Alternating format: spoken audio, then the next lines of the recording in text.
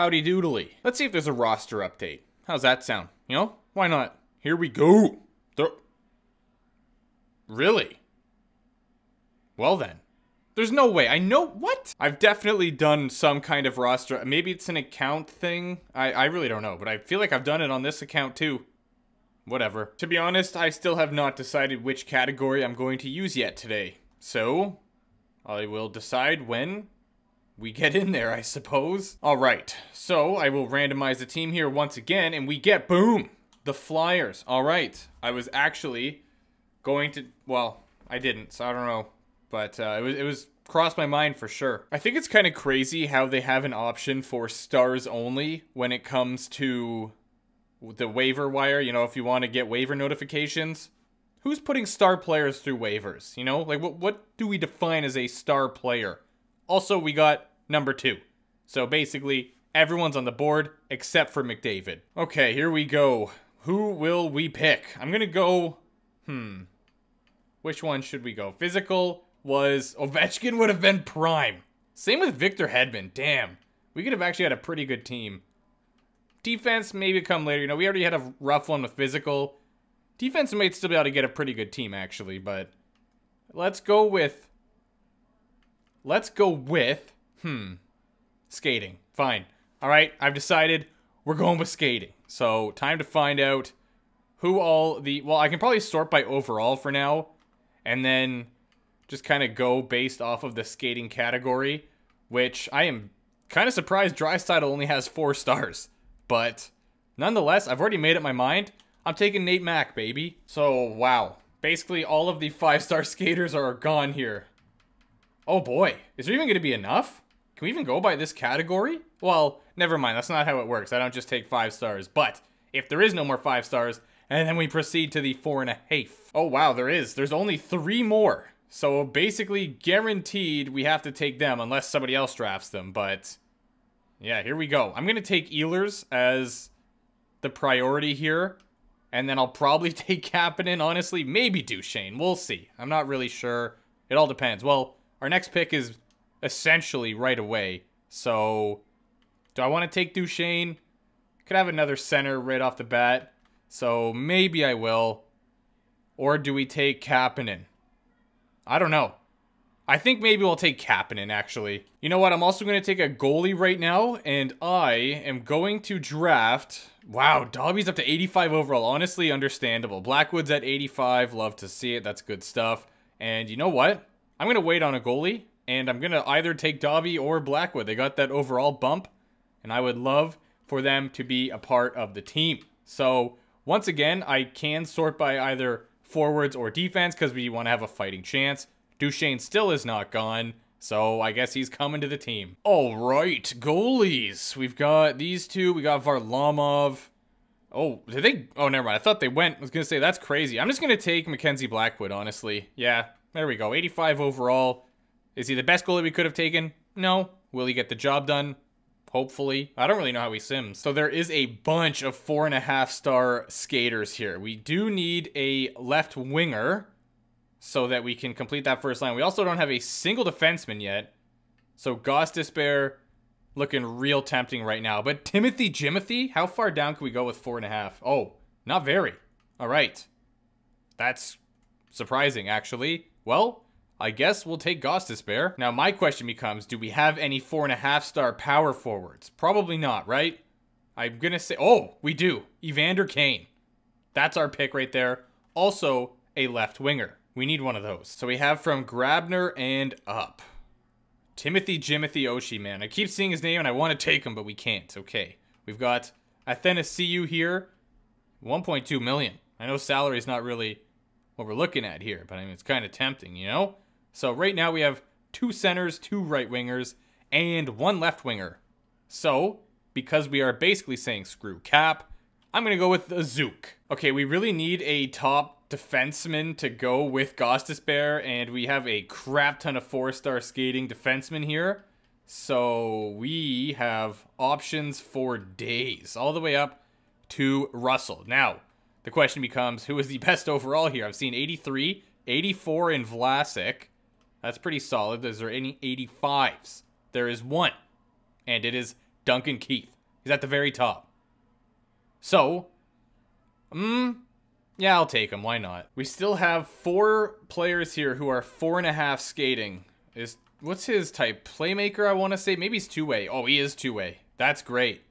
I might actually take Tyler Johnson then as kind of a depth center. So let's get him off the board now. I'm assuming those other players are still going to be there. I don't know if I want to go for offensive depth first or if I want to try taking another defenseman here soon. I feel like Athanasiou would be good for depth, but I'm kind of shocked, honestly, that he's a playmaker. I don't know. That's kind of steering me away right now. Guy is fast as all hell, though, so maybe. And then we got Cam Atkinson here. Huh. I'm going to take Athanasiou. Screw it. I love how that's my logic for basically every pick. Famous last words is just screw it. So there's some decent backup goaltenders here. But I'm going to take Halak, mostly because I picked him up for tonight in fantasy. He's on Boston. They're playing against the Devils. I just realized Mackenzie Blackwood is our other goalie. Interesting. Grabner and Atkinson are still here. Nobody wants these guys. Is he a sniper? He's going to be a sniper. Oh, man, that's a rough go. Okay, well, so is Atkinson. I guess we'll take Atkinson first. Grabner's probably not going to get picked still. So naturally, I'm going to try avoiding that for a little bit, save that problem for a later date, and go to defensemen. So how many 4-star defensemen do we have now? There we go. Got still quite a bit, actually. Goligoski's good. Brody looks decent as well. Martinez, not bad. 83 overall. I think we got to do it. I'm going to do it. I don't think anyone else is going to take him, so let's just get this out of the way. I'll take Grabner. And yeah, there's that. I guess, to be fair, if we can get like a power forward and a playmaker, then we might actually get +1, +3 chemistry somehow. I'm going back to defensemen for now. So we have a bunch. Actually, no, we don't have a bunch of 4-stars anymore, do we? No, it only comes to Mark Pysyk right here. Oh boy. Okay, so Goligoski looking like the shoo-in here. 83 overall. That cap is crazy, but I don't know. We'll take him. Screw it. There it is again. My logic for every single pick. Screw it. I love that for me. I feel like it's almost just become a habit to say screw it, you know? Like, there's no other reason behind it. I'm just like, screw it. Let's just take this person. Jeff Skinner at 80 overall. Oh, boy. Trevor Lewis, 2-way forward, but apparently 2-way forwards, not that good for chemistry, I've been hearing. So I'm trying to learn, you know, a little bit here of the franchise ways. So it's a work in progress. Jake Virtanen, power forward. He's a right winger. That's okay. 4-star skating. Let's try Shotgun Jake on for size. I'm actually very happy that it shows player type and the stats on the same screen here, so I can really sort of see who I want without leaving this menu. Victor Rask, center playmaker with 3-star defense. I might still have to take him because I do want a playmaker. I want to try this whole sniper, playmaker, power forward combo everyone's preaching. The Wayne train, though. Because I could move him up a line, and then if we picked any playmakers earlier, then it's another right winger, but I don't know if that really matters. Let's do it. Notice I used slightly different reasoning that time. Let's do it instead of screw it. I'm growing as a person. There only remains 5 defensemen that have 4-star skating. So, Moore is 80 overall. Naturally, he's the best player here. Probably going to take him. And it actually looks like we're going to be within the cap, which is a little shocking to me. So, only these 4 left. I am actually kind of leading towards Pysyk. 79 overall, 700k, defensive defenseman. I feel like he randomly started lighting it up at one point, didn't he? Got a few points. Maybe I'm crazy. I still don't know how to pronounce this guy's name. Not even going to give it a go. And Pouliot. I'm just going to take Pysyk. Yeah, that is our final pick. So now let's go put this team together. I feel like I got my fair share of power forwards. Probably fair share of snipers and playmakers. I think we should be good. We might have a decent team. I guess we'll just have to put the lines together and see how the chemistry actually works here. I probably screwed it up and don't fully understand yet. So let me take a picture quick here. And by that I mean just a capture of that, but looking at the players that were drafted after don't think we're going to have a problem with them being mixed into the lineup. I actually completely forgot we drafted Nate Mack, and I am just hyped now. Guy's an absolute beautician. Line A has also really started to climb my list of liked players. He's just, that whole speech with I already liked him before, but then the whole, you know, that's textbook hockey. That speech or interview was impeccable. He couldn't have said that any better. Also, Huberdeau. I will forever give that man the praise that he deserves. He is incredible at professional stick and puck. Are you kidding me? We actually do have... Well, I guess it's because they try to keep natural positions here. So if I go to scratched, we should be able to tell right away. Yeah, Shotgun Jake. Get in there. All right, so now we got to try and mix these lines up in a way that we get good chemistry. What's all this about then? Holy! I'll take that. Oh my, okay. Screw the top pair. Look at that. No, I'll take 0 plus 5 plus 3 any day of the week. Oh, I can get it on the first pair. Well, why didn't you say so, NHL? So I was totally wrong in saying that we drafted a decent amount of snipers. That was a straight up lie, and I apologize for that. I for some reason knew that Athanasiou had decent face-offs. I don't know why, but I feel like must have come across that before. Okay, well, I'll take plus 3 plus 3 plus 1 plus 1. That seems good to me. And then we got 5, 1, 1. And in net, we've got Mackenzie Blackwood and Halak. So, I'm very interested to see how this team simulates. And the skating draft, definitely going to be better than the physical draft. I will tell you that free of charge, okay? You don't have to pay me today. So obviously, I'm going to say Nate Mack gets the most points. And I have faith in this team. I think, honestly, Nate Mack will put up 94 points, and I think our team will get 48 wins. That's bold, but I think we can do it. I just heard the buzzer go for the Leaf game. I was watching it, and they were up against the Ottawa Senators. Started burying them. So I decided, like every normal person, well, I'll use this time to go make a video, and then I'll come back for the third period. So, yeah, I should actually make it with pretty good timing. So I left at the right time. Well, we came out of the gate hot, really slowed down there, and now let's see if we can start to... Oh yeah, it looks like we're starting to pull away. It was just 2 fluky losses, obviously. I am very intrigued, actually, though, to see how Mackenzie Blackwood simulates, because that overall bump, and I feel like every player simulates differently. Like, there's some players that have good overalls, but they will still consistently simulate horribly. Alright, so we just got shut out 2 games in a row, and now we win 1-0. Where's the offense at? Found it. Honestly, our record isn't really as good as I expected it would be, but I don't know. I guess there's still lots of time to pull away, but there's also lots of time to collapse like that. What the hell's that all about? 4-0 and then 5-0, and then Tampa once again is where we find our offense. Why? So I guess every time we lose games, we get shut out. And, well, never mind. 23, 20, and 4. What the hell is that? Okay, I just moved Ehlers up. I actually made quite a few line changes here, but yeah, there you have it. So we lost our +3 on line 1. Whatever. It is what it is. On defense, I don't know if I should change anything up here. I think we should still be fine. I really don't want to lose that +5. So maybe I'll just do that. And then... there, I'll go for a +3. So we got +5 and +3 instead.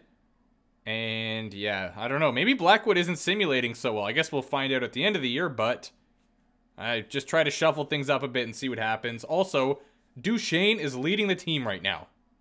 Interesting. I do think that I caught it early enough that if, you know, things were going to change from these lines, then we will still flourish from it. We have enough time to really pull it back.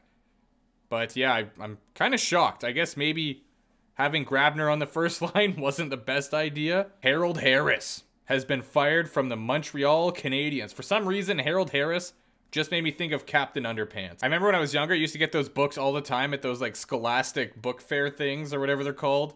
Then you have to like flip the page quick to make it look like an animation's happening. I'd rip the page 9 out of 10 times. Let's enter the trade deadline just to see who's on the block. I am curious.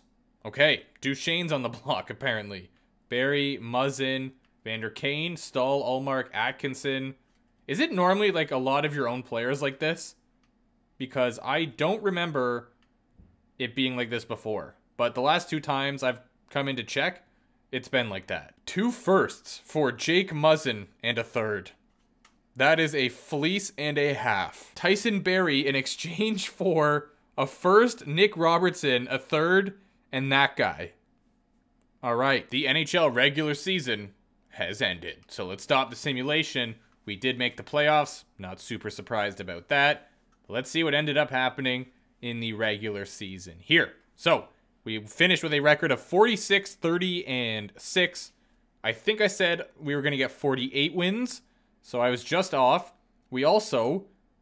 oh, never mind. I was looking at the wrong team. I was going to say narrowly squeaked into the playoffs. Holy crap, but no. We are Philadelphia. We did all right. 98 points is good enough for 8th in the entire league. Okay, let's see. Who made the playoffs? Was it anyone ridiculous? I think 17 is the last one, so that's really not that bad. Okay, cool. I'm also very disappointed that Nate Mack only got 72 points. Still led the team, but 72 is just not going to cut it. All right, we didn't really have as much offense going as I thought we would have. Duchesne put up 66. Gostisbehere with 65. The +5 clearly helped this man. Cam Atkinson put up 64, which is pretty good, actually. Ehlers put up 62. The Wayne train put up 50. We got E. Kane with 48. All right, I'll just scroll down the list here, and there you have it. I think I probably did really harm McKinnon's chances at the beginning of the year by putting Grabner on his line. But anyway, goalies, we've got a 918, 248 for Mackenzie Blackwood with 5, never mind, I was going to say 5 shutouts, 9 shutouts. That's very impressive. 34 wins. And Halak did okay. I guess those are decent backup stats, but yeah, Blackwood simulates pretty good, I guess. Here is the league lead here for the entire NHL. Just go through the first page there, and then wrong one. If we go to goalies, here are the leading goalies for the year. All right, so let's simulate the playoffs and see what happens. Will we have a first-round exit? Yes. We got the Islanders here. Round 1. All right, simulate up to this date. How will this go? We get off to a strong start. Okay, looking good so far. I don't care about the AHL. What?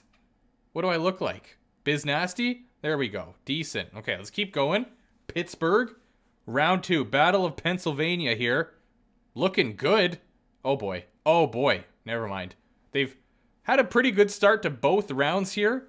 Kind of collapsed a bit, but then managed to pull it back. Okay, this one's even to start. That's all she wrote. Okay, well, made it to the conference finals. That's not bad. And the Calgary Flames are your Stanley Cup champions. Ontario Reign, which, funny enough, Biz Nasty, I'm pretty sure he won the Calder with the Ontario Reign. So there you have it. Yeah, Mac did a little bit better in the playoffs here. He was point a game. Well, yeah, just over point a game there. 16 games and 17 points. So good for you, Nate. And then let's go check out the Calgary Flames roster because I want to see who they have.